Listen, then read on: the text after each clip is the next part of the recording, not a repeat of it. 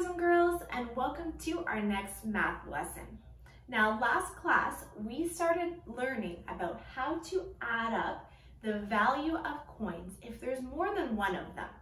And we started doing this with our nickels.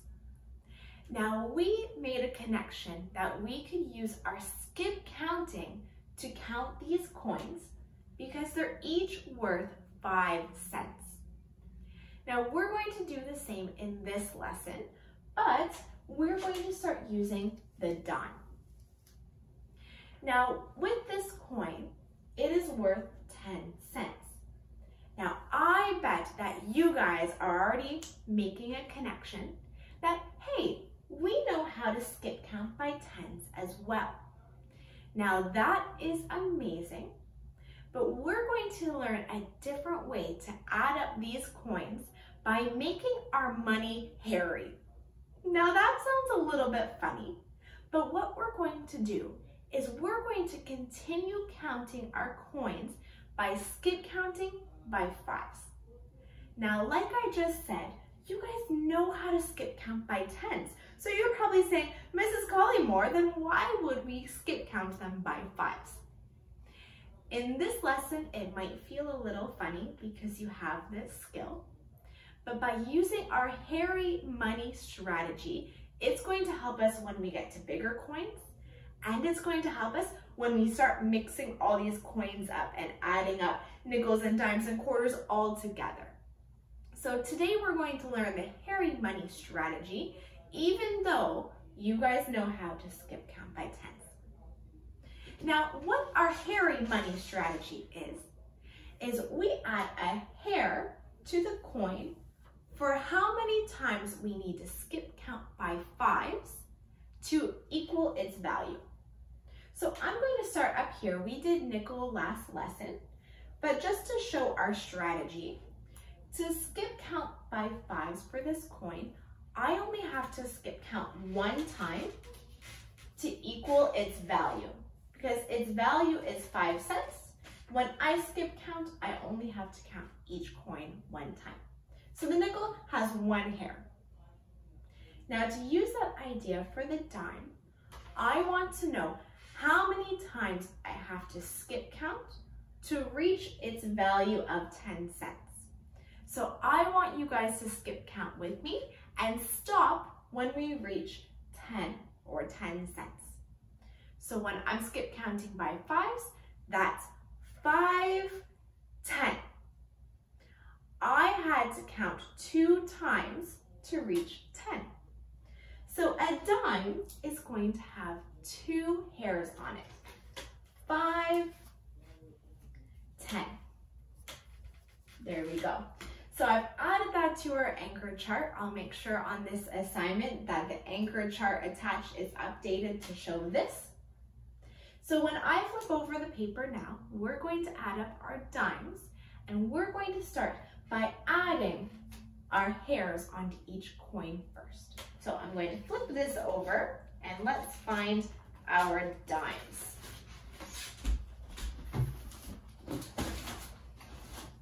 All right, there they are. Just like we discussed last lesson, it takes too long to draw the coin and the boats that are on it and all the details. So I can write or represent a dime by drawing a circle and writing 10 cents inside. So my first step to count this up, I have 2 dimes here, and I want to know what the value of that is or how much money it is altogether. So what I'm going to do is I'm going to make my coins hairy. I'm going to add 2 hairs to each coin. There they are. Now I can add these up by skip counting each hair by 5, and that's going to tell me how much money we have. So we have 5, 10, 15, 20. 2 dimes equal 20 cents. Don't forget to put that cents behind it. Now our next one has a lot of dimes. I'm going to do my first step By making my money hairy, I'm putting 2 hairs on each coin so that I can count up these values by 5s. Okay, each coin has 2 hairs. Let's count it up. Make sure you're counting with me. 5, 10, 15, 20, 25, 30, 35, 40, 45, 50, 55, 60, 65, 70, 75, 80. So here we go. I'm going to write 80 cents. So 1, 2, 3, 4, 5, 6, 7, 8. 8 dimes is worth 80 cents all together. Our very last one here, let's make our hairy money 2 hairs on each. Okay, and let's count it up. I want to know how much money 4 dimes is worth. How many cents? 5, 10, 15, 20, 25, 30, 35, 40. 40 cents. There we go. All right, boys and girls. Now that we've had a little chance to try adding up dimes and using our hairy money strategy, it's your turn to try this out. Now, attached to the assignment, there is a PDF that has 3 questions as well. And beside each question, it has pictures of dimes. Now, last lesson, I said we can't write on top of this document. What I wanted you to do was to draw those amounts of, well, last lesson was nickels, so this time is dimes, to draw out the dimes. That way it gives you a chance to practice representing them like this.